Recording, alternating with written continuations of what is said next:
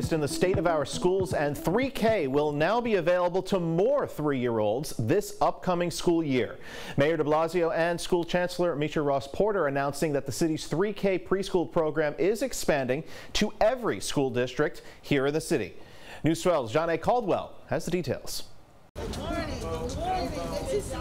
City officials greeting students at Fields Academy in East Flatbush today as they announced the expansion of 3K, the city's preschool program for 3-year-olds. We are now going to be able to reach thousands and thousands more kids with 3K. The expansion will add more than 16,000 students to the 32 school districts here in the city. Officials saying the program gives students a chance to get a head start on schooling, helping close achievement and opportunity gaps for students. 3K is so important for our young people, and it really gives a strong start to their academic life. You know, we know our amazing parents are doing great work from birth to 3, and we want to jump in as soon as we can and get things going. Parents calling the program essential. My son is starting to read already. He's not even 5 yet, so he's practically learning on a kindergarten level. Initially, I thought the program was more like kind of like a daycare where they just kind of color and paint and don't really do any learning, but I'm realizing now that it's not that. De Blasio saying the program expansion is largely due to the most recent stimulus bill, which included education funding, making the program free, a measure he hopes will take the burden off parents looking to send their 3-year-olds to school. For a parent,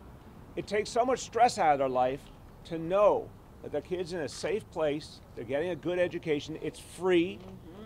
This is a game changer for parents. De Blasio says the program expansion will start as early as this September when the new school year begins. In East Flatbush, John A. Caldwell, News